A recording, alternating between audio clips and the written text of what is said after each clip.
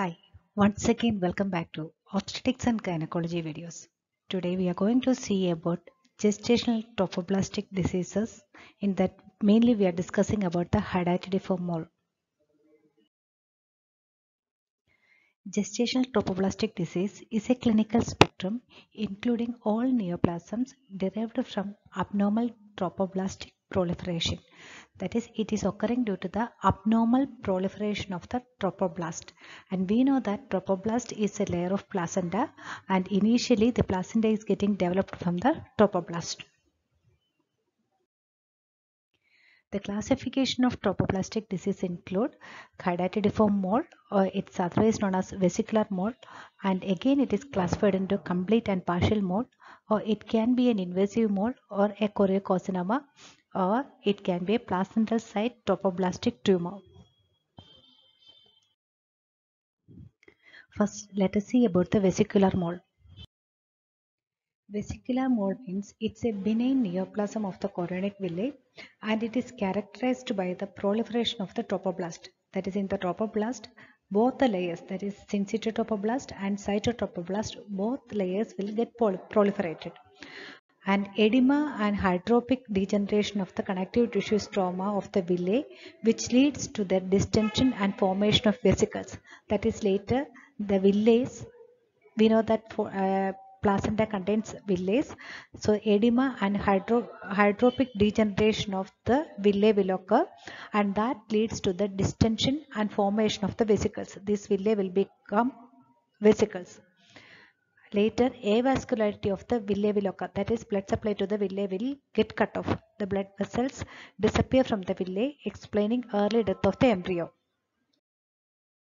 The microscopic appearance of hydatidiform mole, it will show the hyperplasia of the trophoblastic cells, and hydropic swelling of the villi also will be there, and the blood vessels will be usually absent. The incidence of this is 1 in 2000 pregnancies in United States and in Europe, but it is 10 times more in Asia. And the predisposing factors include race, deficiency of protein or keratin. The incidence is higher towards the beginning and more towards at the end of the childbearing period. And it is 10 times more in women after 45 years. Now we can see the pathology of the vesicular mole. The uterus will get distended by the thin-walled, translucent, grape-like vesicles of different size. So that is a peculiar feature of this vesicular mole. Grape-like structures will start to grow inside the uterus, as like which is shown in this figure. These are degenerated chorionic villi, and it is filled with fluid. And there is no blood supply to this chorionic villi, and this leads to the death of the fetus or death of the embryo. And again, this vesicular mole is classified into complete mole and partial mole. The complete mole, the whole concept is transferred into a mass of vesicles. That is, we won't be having, or we won't be able to see the evidences of fetus or embryo. No embryo is present, and it's a result of fertilization of enucleated ovum. That is, ovum won't be having the chromosomes with a sperm which will duplicate, give rise to 46 chromosomes of paternal origin. This picture shows the chromosomal pattern of the complete mole, and this is getting fertilized with the sperm, and the fertilized embryo will be having 46 XX, which is of paternal origin only. This picture shows the ultrasonographic visualization of the complete mole. Next one is partial mole. A part of trophoblastic tissue only shows the molar changes. That is, we will be able to see the evidences of fetus. The fetus will be there, amniotic sac will be there, and it is a result of fertilization of an ovum by 2 sperms. So the chromosomal number will be 69. So this picture shows the partial mole. Fetus you can see over here, and the placenta is getting developed into moles. So this picture shows the chromosomal pattern. So the baby will be having 69 XXY. Chromosomal pattern will be triple. And now we can see the difference between the complete mole and the partial mole. In the case of complete mole, the embryonic or fetal tissue is absent, but in the case of partial mole, it is present. And if you are looking into the villi, swelling of the villi, it will be diffuse, and in the case of partial mole, it will be focal. And if you are looking the feature of trophoblastic hyperplasia, in the case of complete mole, it is diffuse, and in the case of partial mole, it is focal. And if you're looking into the karyotype, the chromosomal pattern is 46XX, that is from the paternal side, or 46XY. And in the case of partial mole, both paternal and maternal karyotypes will be there, and the chromosomal pattern will be 69XXY. And the chance for malignancy is 5 to 10% in the case of complete mole, and in the case of partial mole, the chance for malignancy is less, or it's rare. Now we can see the diagnosis of vesicular mole. First, we have to look into the symptoms. The symptoms include amenorrhea, and it's usually for a period of 2 to 3 months. And exaggerated symptoms of pregnancy will be there, especially the vomiting. And symptoms of preeclampsia may be present, such as headache, edema, also all those things you can see. And vaginal bleeding will be there, and this will be the main complaint, and it is due to the separation of the vesicles from the uterine wall. And there may be blood stained watery discharges. The watery parts is from the ruptured vesicles. That is, when the vesicles are getting separated, ruptured, it will come along with the blood. And when the if the vesicles are rupturing, actually fluid filled vesicles, when it is rupturing, the fluid also will come out of the uterus. And prune juice discharge may occur, that is, brown color bloodish discharge will occur from the uterus, and it is due to the retention of the blood inside the uterine cavity for some time. And you can see the passage of vesicles from the uterus, and this is also a feature that will help for diagnosing the condition. The blood may be concealed, causing the enlargement and tenderness of the uterus. And the other symptoms include abdominal pain. It may be a dull aching pain due to the rapid distension of the uterus by the mole or by concealed hemorrhage. And sometimes the lady may get a colicky pain due to the starting of expulsion. And sometimes they will get sudden severe pain, and if it is occurring, it is due to the perforating type of mole. And if the lady is getting ovarian pain, it is due to the stretching of the ovarian capsule, or it may be a complication of polycystic ovarian, or maybe due to the torsion of the ovary. Now we can see the signs of vesicular mole. In the general examination, you can see the signs of preeclampsia. In 20 to 30% of the cases, the preeclampsia, that is edema, proteinuria, all those things will develop before 20th week of gestation. And lady will be having pallor, and it shows it is a significant sign of anemia. And majority will be having the hyperthyroidism, that is 3 to 10% of the cases it will be manifested by enlarged thyroid gland and tachycardia.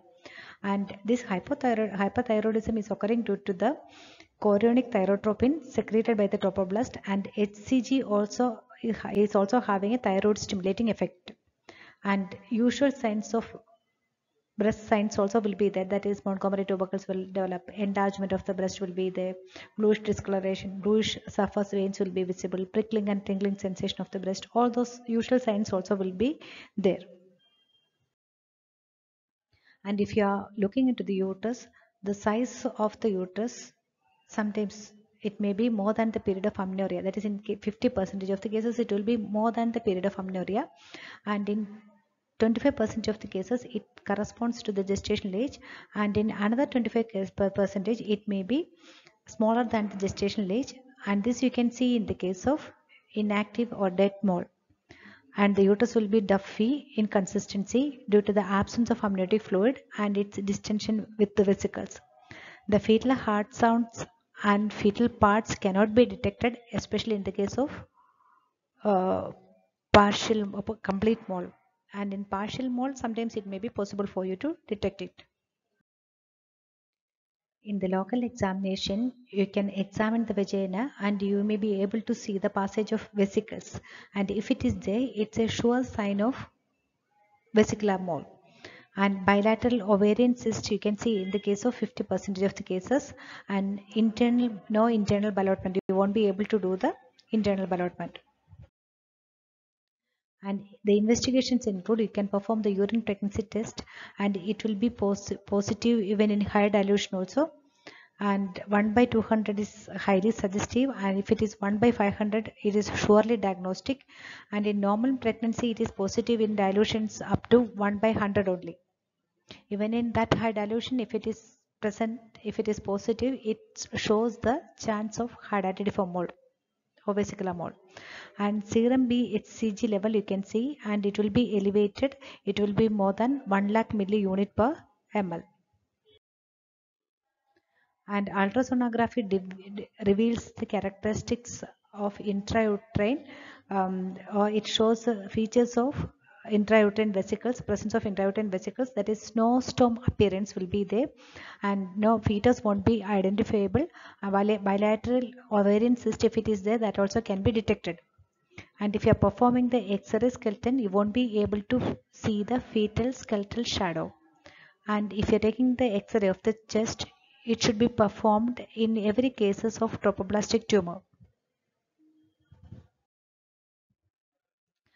And in the case of partial mole, complex mole with many cystic areas, and an embryo in a patient with a beta HCG of 28,000 milli-units per ml, you can see. And in the case of complete mole, you can see the snowstorm appearance with the multiple cystic areas and no fetal tissues will be present. And corresponding to the T1 Wade MRI, MRI can be helpful in determining the extent of trophoblastic diseases. The real-time ultrasound of the hydatidiform mole shows the dark circles of varying sizes at the top center, and the edematous villi also will be there. The complications include hemorrhage, chance for infection is there, and it is due to the absence of amniotic fluid. And if you are evacuating the vesicular mole, a large surface area of the area will be there over the uterus due to the expulsion or evacuation of the mole. So these two things may lead to the these two things are giving high risk for getting infection. And there is a chance for perforation of the uterus. Sometimes without any external inference also perforation may occur. And sometimes when you are performing the evacuation of the moles, there is a chance for perforation of the uterus. And chance for pregnancy induced hypertension is there. Chance for hypothyroidism is there. And later this moles, especially the complete mole, it may become a choriocarcinoma, and there is a chance for recurrence in the subsequent pregnancies, and this chance is about 1 to 2%. And the treatment include, mainly we can go for the suction, dilatation and curettage in order to remove the benign hydatidiform mole, because immediately after the diagnosis you have to evacuate it, otherwise there is a chance for getting complications. And an oxytocic agent, that is 20 units of oxytocin in 500 ml of 5% of glucose, should be infused as IV after starting the evacuation, and it should be continued for several hours in order to enhance the uterine curettage and in order to enhance the proper contraction of the uterus. And in the case of suction evacuation, first you have to dilate the cervix, and for dilating the cervix you can use a Hagas dilator, and the size of the Hagas dilator that we are using corresponds to the period of amenorrhea. And in the case of after dilating, you have to insert the suction cannula, and the size of the suction cannula also corresponds to the period of amenorrhea. The suction cannula may be a metal or a disposable plastic one. It should be introduced into the uterine cavity. The cannula is connected to a suction pump adjusted to a negative pressure of 300 to 500 millimeter of mercury according to the duration of the pregnancy. And the vesicles has to be removed by aspirating it, and after removal it should be sent for histological examination in order to exclude the possibility of malignancy, or you have to test for the malignancy. Next one is curettage. After the evacuation, the uterus is generally curated with a sharp curette. Some advises curettage after 1 week evacuation in order to ensure the complete removal. But this is not a routine practice actually. Next one is hysterectomy. It may be needed for evacuation of large mole in order to minimize and to facilitate the control of bleeding. We can make an opening in the uterus and we can remove the moles or contents through that opening. Next one is hysterectomy, and it should be considered in a woman after 40 years who have completed their family, because we know that there is a chance for getting choriocarcinoma. So in order to avoid the fear of choriocarcinoma, or in order to exclude that possibility, if the family is completed, you can go for the hysterectomy, that is the removal of the uterus. And next is medical injection. Oxytocin and prostaglandin may be used to encourage the expulsion of the mole, but must always it should be followed by the surgical evacuation. And the follow-up, there is a chance for choriocarcinoma and it may complicate the vesicular mole after the evacuation. So we have to see the serum beta HCG by radioimmunoassay assay. Normally, the beta subunits reach normal between 8 to 12 weeks after the evacuation. And the HCG should be measured, beta HCG should be measured. For that, you should do the radioimmunoassay every week till the test become negative. And once if it become negative, for the 3 successive weeks, then test should be repeated every month for 1 year. And the pregnancy is allowed if the test remains negative for 1 year. And if persistent high levels of HCG is there, it indicates a remnants of molar tissue, or sometimes even you can suspect the choriocarcinoma. And in that case, you should go for the chemotherapy, or you can start it with the methotrexate. Otherwise, you can go for the hysterectomy if the number of children or if her family is completed. And rising levels of HCG after disappearance, it shows the choriocarcinoma. And it is expected that the urine pregnancy test is negative for 4 weeks after the evacuation, and the serum beta HCG is undetectable for 4 months after the evacuation. So after 4 weeks it won't be there in the urine, and after 4 months it won't be detectable even in the blood also. And contraception during the follow-up period, the combined pill can be started once if the HCG level become negative. Until that, we can advise a woman to use the condom. If the pills is used earlier, the beta HCG will take longer time to become negative, as estrogen stimulates the growth of trophoblast. So until the HCG level is coming down, the woman is not supposed to use the contraceptive pills, especially the combined pills. And next is intrauterine devices. The intrauterine devices we are not using because it may lead to irregular uterine bleeding, and you may get confused it with the presence of vesicular moles. So these are the main things about the treatment, signs and symptoms of hydatidiform mole. So thank you for watching this video. See you soon with a new video. Bye.